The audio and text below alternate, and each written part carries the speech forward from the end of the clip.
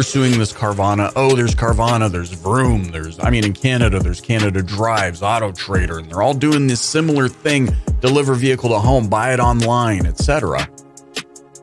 What do you see looking down the road as some of the new issues, perhaps, or evolved risk issues that dealers are going to face as we move into a remote retail environment? Yeah, so it's amazing to me when dealers, it's one of the questions I ask when I go in and say, how many sales are happening at customers' houses? And in the States, there's a law called the Home Solicitation Act, which originally was, I think the history behind that is the vacuum cleaner salesman who would ring your doorbell, throw dirt on your carpet, and then, vacuum it up, right?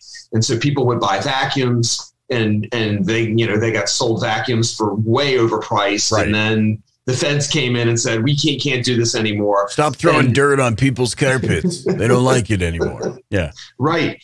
But with the home solicit, and I've talked to various lawyers who disagree on this.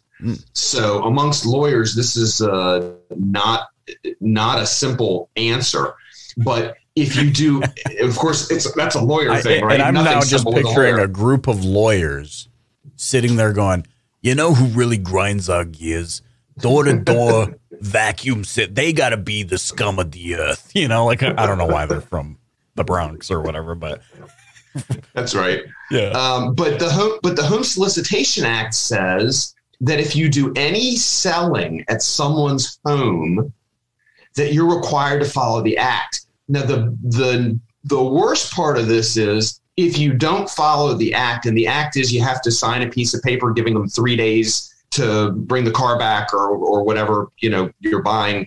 But if you do any negotiation or any selling at their house, then you're required, the way I read it, and I'm not a lawyer, but I'm a compliance guy. So the way I read it is you have to follow it. If you don't follow it, the penalties are extraordinary. The penalties are that at any time, there's no time frame built into the code.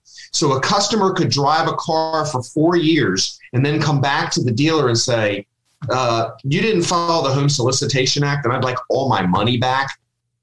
And the way that it reads is the dealer would have to give all the money back. Whoa. That's the way it reads to me. So if you're doing any selling at a customer's house, and I don't know what Carvana or Vroom are doing about this, but if they're not following the Home Solicitation Act and they're listening, they can hire me, and I'm going to tell them they should follow the Home Solicitation Act, because what's the big deal?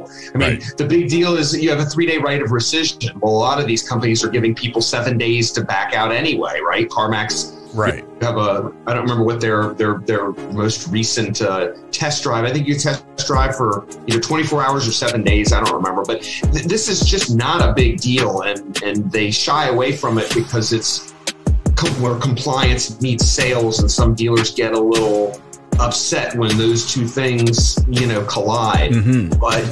But the way that things are moving, for example, that's something from a compliance perspective that's going to have to be dealt with.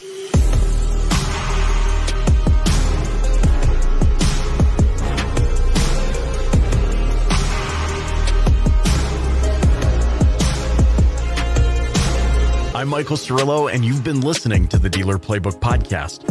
If you haven't yet, please click the subscribe button wherever you're listening right now. Leave a rating or review and share it with a colleague. Thanks for listening.